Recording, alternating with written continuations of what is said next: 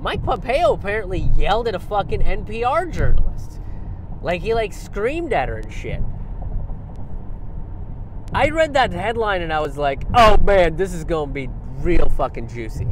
This is going to be real fucking juicy. And it is, you guys. It's real fucking juicy. Oh, my God. And if the roads get better, I'll tell you about it.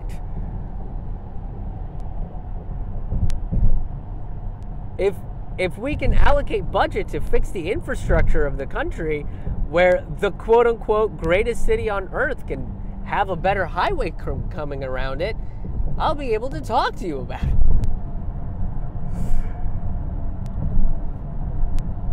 Fucking Alabama has better highways than this shit.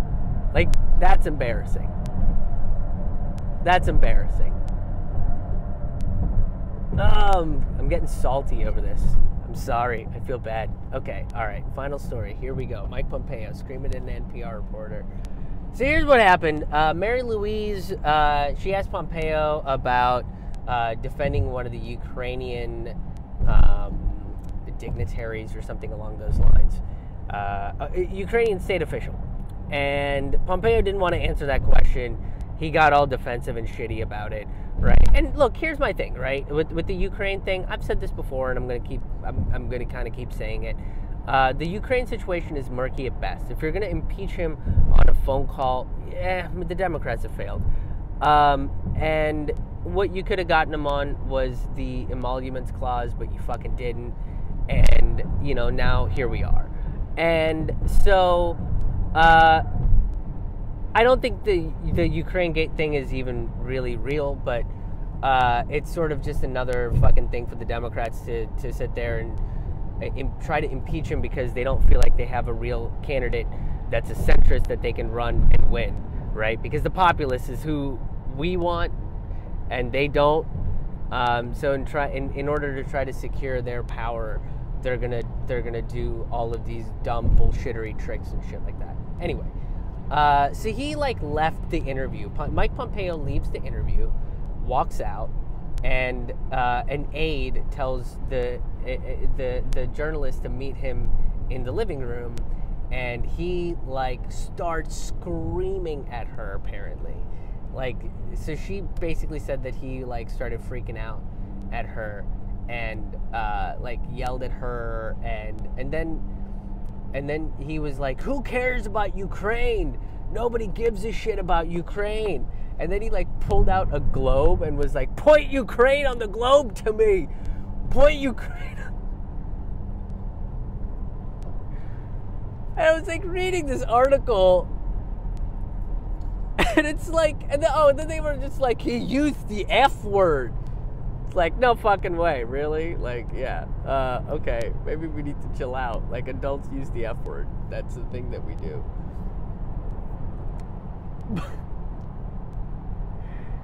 And I just kind of had to crack up, because it's oh yeah, the fucking ex-CIA counterintelligence fucking, that guy is unstable? Oh, I'm shocked. I'm fucking shocked,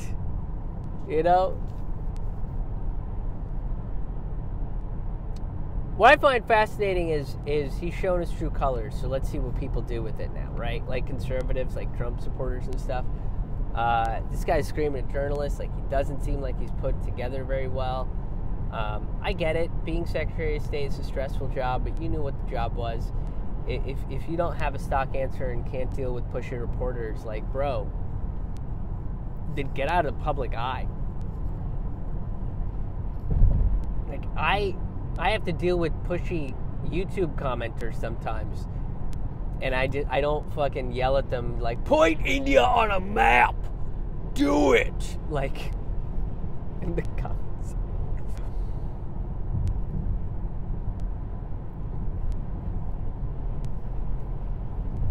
It's fucking crazy now, because it's oh good, the one mentally unstable person is advising the other mentally unstable person on what to do with foreign affairs in Iran, is what to do with militarism on a global scale.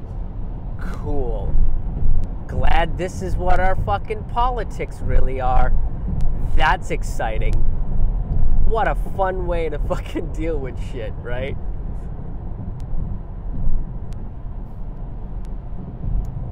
Fucking ridiculous.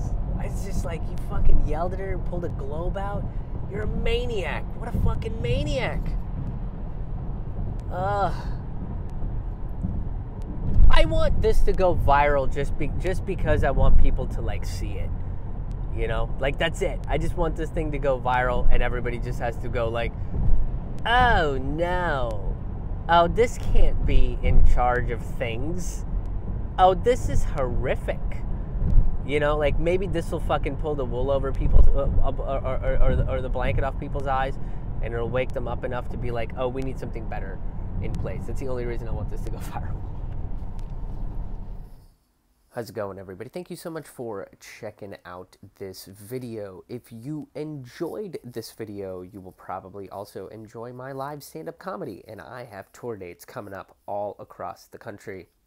I am coming to Vermont. I'm going to be doing a bunch of shows in Vermont. I'm going to be at the Vermont Law School, Middlebury, Vermont, Burlington, Vermont, Bridgewater, Vermont. I'm also coming to Rochester, New York, Pittsburgh, Pennsylvania, Huntsville, Alabama, Springfield, Missouri, Fayetteville, Arkansas, Springdale, Arkansas, Denton, Texas, Oklahoma City, Oklahoma, Austin, Texas, and Dallas, Texas. I'm going to be touring all across the country, so if you want to check out those tour dates, grab your tickets, RSVP to these events, you can do so by going to ramennoodlescomedy.com. That's RAMAN, noodlescomedy.com. All of my tour dates are available there. All of the past episodes of this show, my other podcast, Taboo Table Talk and Forkful of Noodles, are available there as well, if you would like to check out more.